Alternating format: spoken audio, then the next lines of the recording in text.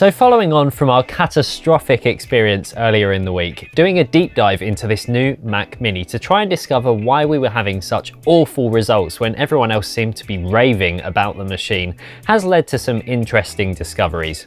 I was particularly interested in trying Final Cut Pro on this, certainly after Mark got such spectacular results in audio land with Logic Pro, Apple's own native digital audio workstation, yesterday. Link in the description below if you haven't seen that already. Definitely check it out. Firstly, let's just cast our minds back to 2 days ago when I released a scathing review of the new M1, basically saying it's incapable of editing video in any real professional capacity, particularly if you edit on a 4K timeline. We'd seen other YouTubers posting videos with spectacular results, even on the base model, and we wanted to try it for ourselves. In a potentially short-sighted investigation, I tried editing video in Davinci Resolve on a 4K timeline using our 6K Blackmagic camera's RAW files. I didn't have much luck. I was getting between 1 to 5 frames a second at the best of times, and the 22-second video took a whopping 9 minutes and 40 seconds to render out in 4K. So I've had the chance to dig a little deeper into its alternative capabilities, and we seem to have found the issue, for us at least. For a quick bit of background info, here at Present Day Production, we do a lot of commercial filming and editing. We record our videos in Blackmagic 6K RAW and 4.5K Redcode RAW because it enables fantastic color grading capabilities during post-production and also allows for reframing of shots, zooms, and gives many other advantages that other non-RAW formats wouldn't permit. For example, if you mess up the white balance or you get the wrong ISO or exposure on a shot, or you want to change those for creative reasons, you can do that. So that being the format we use daily, even in our YouTube video production, I thought that would be the best place to start. That's my usual workflow, and if this really is the Intel AMD killer others are claiming it to be, I want to be able to maintain that workflow. I was immensely disappointed at first seeing such a slow performance from a computer that has been so massively hyped by so many other video producers. However, not wanting to write it off completely, I went on to try some other formats, resolutions and more, and here's what I found. I was massively disappointed with the Blackmagic RAW performance, but this computer doesn't have a dedicated GPU and it's limited to integrated graphics for that very reason, and Resolve uses the GPU heavily in its processing. This is one reason we experienced such a bad result, but not the only one. Some of our viewers leaving comments on the last video were claiming I either didn't download the 17.1 version specifically optimized for the M1, which you can see me downloading in the video, or that I was using the free version, which doesn't allow for GPU acceleration and various other features. This was incorrect. I do have 2 studio licenses for Davinci Resolve, so the full and correct version was installed on the Mac Mini. I believe the confusion may have come from the screenshot that was placed in the video, which appeared to show the free version being clicked on, but just to clarify, yes, it is a full version of Resolve, and yes, it was the correct version for these new M1 Macs. So, what's the issue? Many people in the comments suggested we try Final Cut Pro as this really is optimized for these new Macs, and so we downloaded it.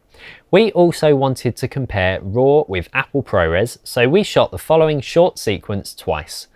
Once in Blackmagic RAW with the compression turned up to the maximum, 12:1, and then we repeated the same shots, at least as closely as we could replicate them, with the Blackmagic camera recording to Apple ProRes 422 so as we could compare the performance straight out of the camera.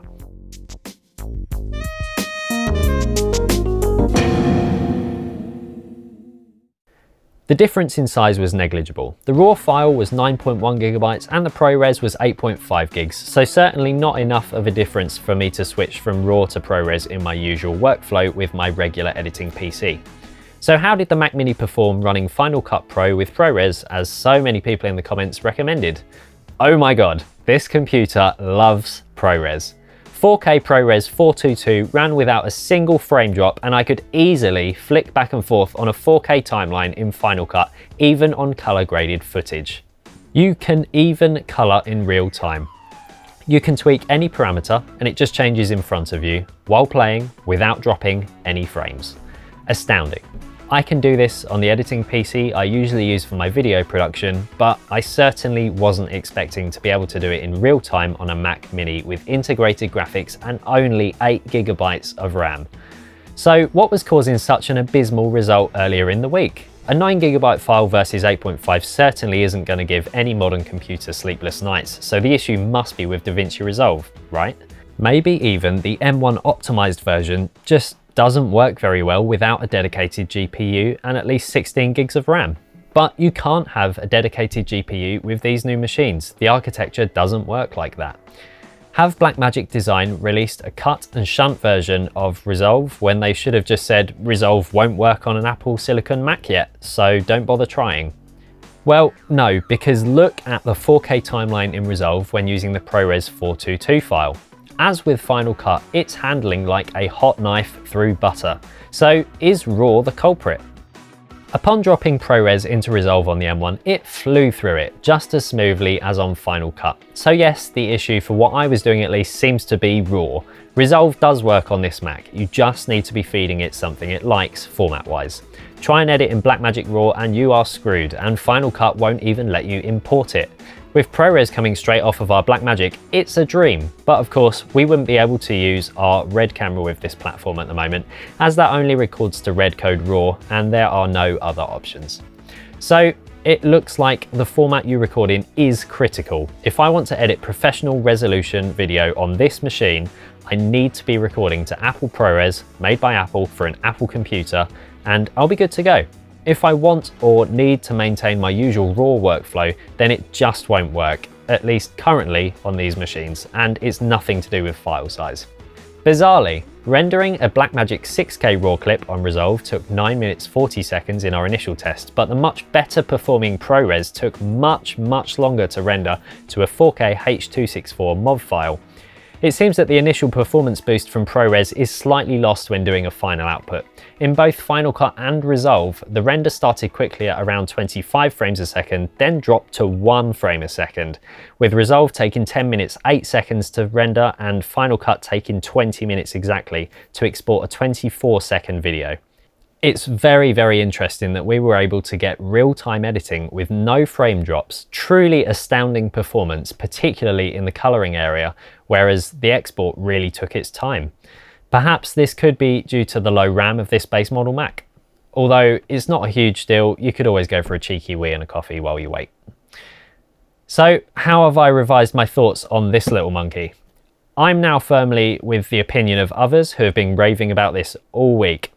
Work with a video format it likes and the performance is insane. Paying 699 quid for a computer that performs as well as this is mind-blowing, and I don't think I've seen anything like this before. If you're able to record in H.264, 265 or ProRes, you're in luck. This is a great computer for the money. I won't be switching to it simply because I personally prefer the workflow of Resolve and Blackmagic RAW, but for a lot of content producers, this really is revolutionary. Many well-respected folk in the industry have commented on how this changes how performance is measured. Bench tests, RAM, processor speed, all of those are far less relevant than ever before, and I'm now inclined to agree with them. My initial bitter disappointment in this machine has turned into the awe that Mark experienced in yesterday's audio tests, and whilst it might be early days, certainly way too early for anyone to jump ship just yet, the future for the new Apple Silicon architecture looks very bright indeed, and Intel and AMD have a hefty challenge ahead of them. So thank you for watching. Please leave any comments you may have in the comments section below. Please give us a thumbs up to counteract the epic amount of thumbs down our Wednesday video created.